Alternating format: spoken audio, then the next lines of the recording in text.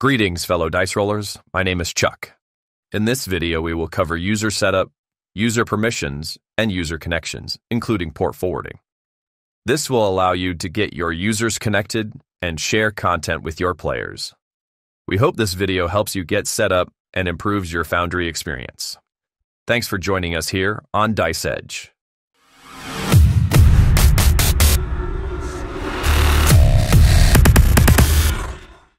For this tutorial, we will be using Foundry version 11 and Windows 11. If you are on another version of Foundry or another operating system, your experience can vary. After setup, we are greeted with a few setup tips and the Foundry chat log. We will start by navigating to the User Management section. You can use the link provided in the chat message or by navigating to Settings at the top right and selecting User Management. On this page, we will see the list of users available to use for login, as well as configure their permissions.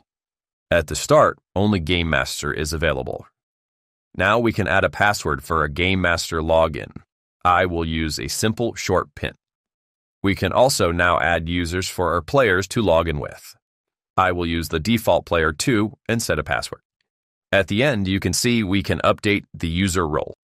This allows you to create other profiles that have different levels of permissions for your world. To see what permissions each role has, we can select Configure Permissions. This will show a list of each permission as well as a checkbox for each role that indicates if they have permissions for this item. By default, the Game Master has all boxes checked, and I recommend not changing any permissions for the Game Master role. The other roles you are free to explore and update as you see fit. Once you are finished, select Save Configuration, then select Save and Return. We are now taken back to the user sign-on page. You will notice that the users we set up are now available for selection from the drop-down. We can sign back into Game Master to continue. We will now move on to the Invitation Links section. You can navigate here by selecting the link from the chat log or going to Settings at the top right and selecting Invitation Links. The invitation links are divided into two sections. The first is Local Network, which shows your local IP address. This can be used to connect to your game if the other player is in your household and on your network. The second is Internet, which is your public IP address. This will be used if your players are connected to your game from over the Internet. The value is masked and can be revealed with the eyeball icon to the right.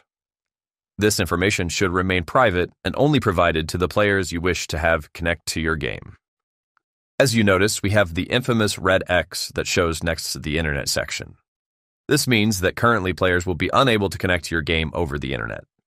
We will cover a few additional steps that need to be taken in order to change that red X to show as a green check and allow your players to connect. Before we dive into any changes, I find it would be best to get a general understanding of what we are attempting to achieve to make the process smoother. To start, we have your PC, which we will call the Foundry server. Then we have your friend's PC, which is attempting to connect to the Foundry server. To do this, your friend's PC will connect to the Internet with the public address you provided him on port 30,000. From here, the traffic will go out to the Internet, then redirect to your network as designated by your ISP or Internet Service Provider. This will be designated as the first checkpoint. Your ISP will need to allow the traffic that is using your public IP address with port 30,000 to navigate to your network. In most cases, this traffic is not blocked, but certain providers can have rules around this type of traffic. Once the traffic is through your ISP, then the traffic will reach your modem and then to your router. We will designate this as the second checkpoint. From here, the router has to know where to direct this traffic that is designated on port 30,000. To do this, we will have to configure your router to point all traffic along the port 30,000 to your computer's local IP address. The third and final checkpoint is your PC's firewall. Now that the traffic is pointed to your PC, we will have to allow the traffic to reach Foundry on your PC. To do this, we will have to determine what firewall is used and to configure it to allow the traffic.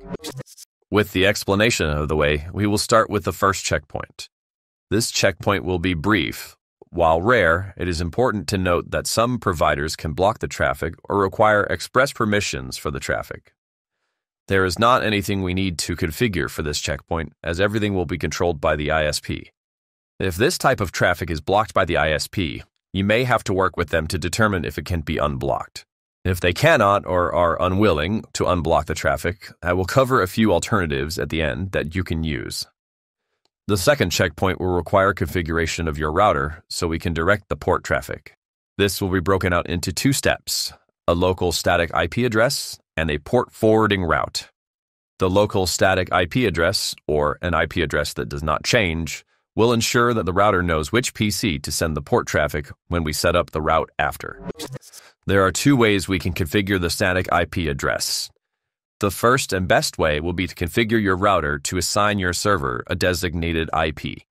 The second way, if the first method fails, is to force your network adapter to only accept a specific IP. For the first method, we will need to start by accessing your router configuration. To do this, go to the Start menu, type CMD, select Command Prompt. On this window, type ipconfig, hit Enter. Note, if you have multiple adapters, you may need to scroll up to see the first in the list. From the list of adapters, find the one for your network. This will likely be the first one on the list and should show a default gateway value. Make a note of the default gateway listed for the adapter. Now open your browser of choice and in the address bar type in the default gateway value. Hit Enter.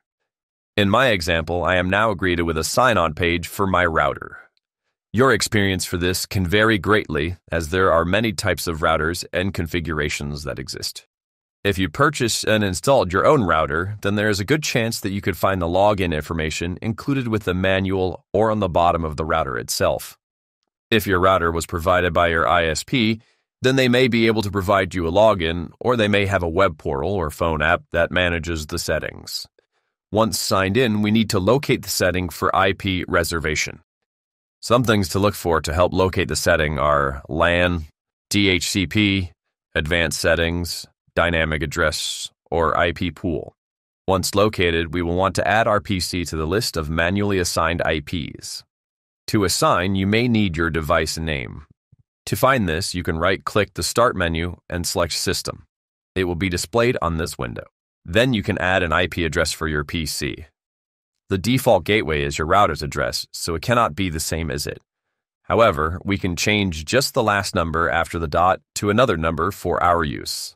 This can be anything between 2 and 254. In this example, I will use 77, making my local address 192.168.50.77. Then we can save the assignment. Once the IP assignment is added, your router may reboot on its own or may need to be rebooted if not. Once the reboot is finished, we can go back to our command prompt window and type ipconfig once more, and we should see our IP address change to the new address we entered. The second method to assign a static IP address is to force Windows to only accept a single IP. Note that if you're unable to log into your router and are using this method, we will still need to sign into the router to configure port forwarding. First, we will want to determine your network configuration. Open the Start menu, search for CMD, open Command Prompt. Type in ipconfig, hit Enter. Note, if you have many adapters, you may need to scroll up to see the first in the list. From the list of adapters, find the one for your network. This will likely be the first one on the list, then just show a default gateway value. We will need these values in the future steps, but we can minimize the window for now. Now open the Start menu again. Search for and select Control Panel, select Network and Internet, select Network and Sharing Center, select Change Adapter Settings. Right-click the adapter used for your connection, which was also shown in the command prompt previously. Select Properties, select IPv4, select Properties, select Use the following IP address radio button. Enter your IP address as shown from the command prompt. In my case, it will be 192.168.50.77. Then enter the subnet mask that shows from your command prompt. In my case, it will be 255.255.255.0. Then also add your default gateway as shown. In my case, it will be 192.168.50.1. Then enter your default gateway into your preferred DNS section, and enter 8.8.8.8, the Google DNS, into the alternate. Select Validate Settings upon exit, and from here, once we select OK, they will attempt to validate your internet connection. If you have any issues with your internet after exiting, go back and revert the changes and double-check the settings are correct. Now that a static IP address is set for your server, we will need to port forward as part 2 of the configuration. As outlined in the first method of setting a static IP address, we will need to access your router. Once signed into the router, we will need to search for a port forwarding setting. This also may be referred to as a virtual server. Since there are many routers and configurations, you will have to determine where this setting is on your equipment. Some keywords to help you find the setting would be WAN, or Wide Area Network, Advanced Settings, and External Connections. Once located, you will need to add an entry for your PC to receive the port 30,000 traffic. Most often, there are 3 required fields to set this up. The name, which I will just put Foundry, the external port, which will use 30,000, and the internal IP address, which will use the IP address we set as your static in the previous part. In my case, it was 192.168.50.77. If required as well, the other settings I have shown would be as follows. Protocol will be TCP. Internal port can be the same 30,000, and the source IP should be left blank as multiple sources may connect to your server. Then, once the route is added to your router, we may need to reboot, but it may not be necessary depending on the router. Now that the previous 2 checkpoints are complete, we will configure the third and final checkpoint, your PC firewall. In some cases, you may not even need to take this step if it is already added when Foundry was installed. To configure your firewall, first, you will need to determine what firewall is being used for your PC. If you're on a Windows system and have not installed any other antivirus software, you may be using the default Windows Defender, like myself. However, if you have an antivirus software such as McAfee, Norton, Avast, Kaspersky, etc., then you will likely have a firewall configured through this software and will need to add an exception rule within that software. If you have Windows Firewall, you could follow these steps to add an exception.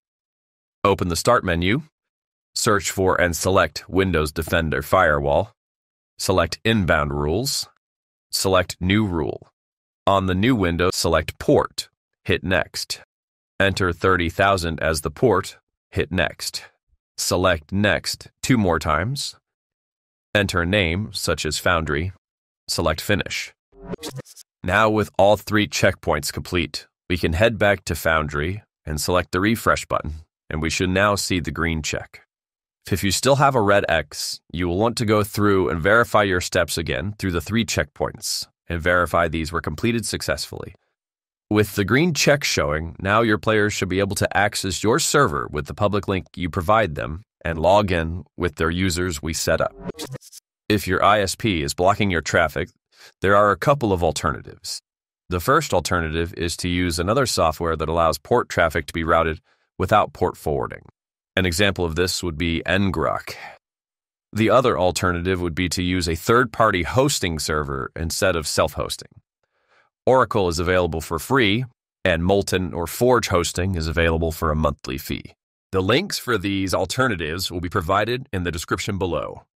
Hopefully this video was able to help you get set up and get your players connected. Thanks for tuning in, and we'll see you on the next one.